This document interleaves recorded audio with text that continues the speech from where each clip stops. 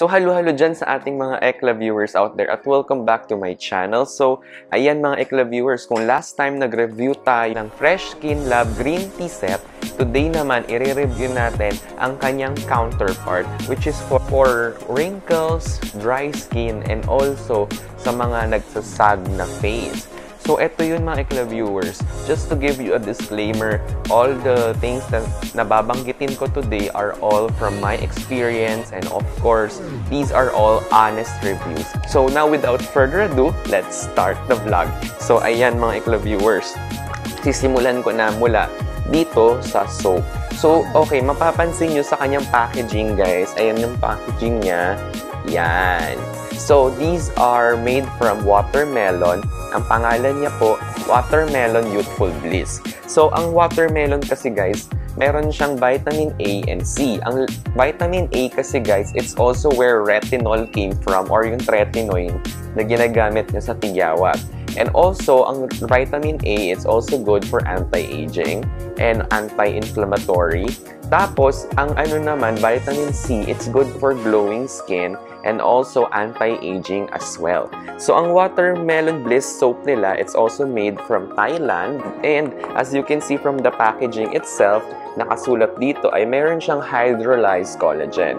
What is hydrolyzed collagen? From the name itself, collagen, and with the collagen, it actually regenerates skin cells from the top of your skin and kaya siya nagiging pampabata. Pangalawa, it has hyaluronic acid. Similar with the tomato glass skin line, meron siyang hyaluronic acid and also with other fresh moisturizers. Although ito, mas concentrated ang kanyang hyaluronic acid. And hyaluronic acid is perfect for people with aging skin and also for even kahit sa mga bata, sa mga 20 to 18 years old, kung kayo ay takot tumanda, pwede na kayo mag-hyaluronic acid kasi ang hyaluronic acid, it prevents your wrinkles from developing and also at the same time, it also lessens yung inyong pagsag ng face. And as you can see, nabawasan nga po ang ating smile lines and necklines dahil dito sa sabon na ito. Pero, ito yun mga Ekla-Viewers. Meron din po siyang glycolic acid. Ang glycolic acid naman kasi, yan naman ang in charge sa pag-peel off ng inyong top layer ng skin. And ang maganda rito sa ating glycolic acid is that it removes yung extra skin para magbigay siya ng youthful glow.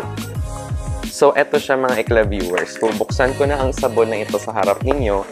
Ayan, nabawasan ko na siya guys. At makita nyo, yung sabon na ito is actually mabango-bango siya. Pero mas gusto ko yung green tea kasi mas amoy loxitan yun.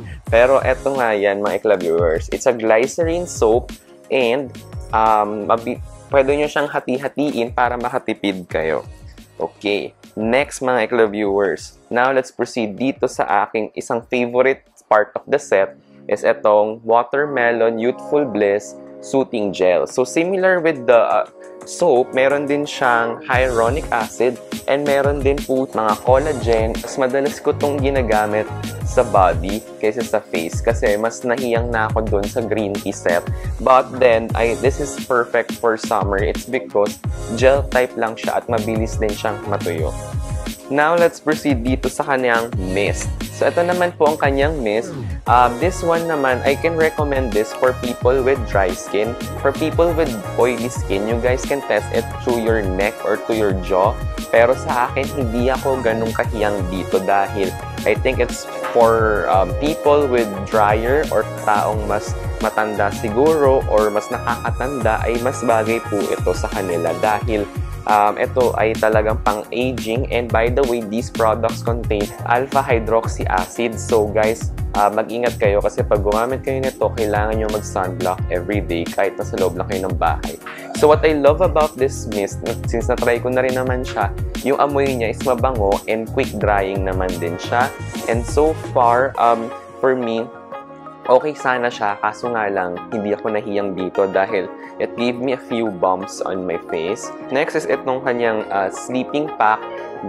Tinaray ko siya gamitin mga twice a week, especially on the neck. This is perfect for people with dry skin and people who are actually lesser prone to pimples but more prone to wrinkles and also dry patches on the face. So I would recommend this watermelon sleeping pack for people with a combination skin and also with people with dry skin or dry patches. So ito siya, papakita ko pa rin sa inyo ang kanyang ito siya guys.